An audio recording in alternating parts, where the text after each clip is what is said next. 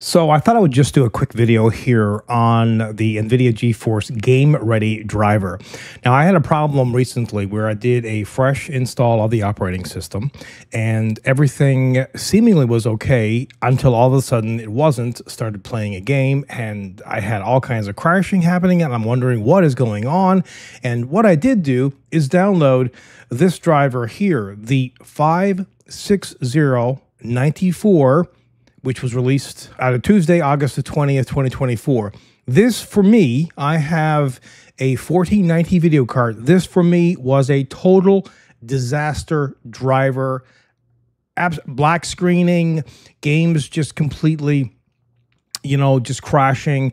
The system would lock up just because of this particular driver. This driver has been a total disaster. So I went back to this one, which is the one that I had before, the 56081. This one, which was released on August the 6th, was okay for me with, again, an NVIDIA 1490 video card. Also, when I install video card drivers, I actually go into safe mode and do it. When I do that, I do a clean install of the driver and then I restart, because that way, it ensures that the video card driver is going to be installed properly.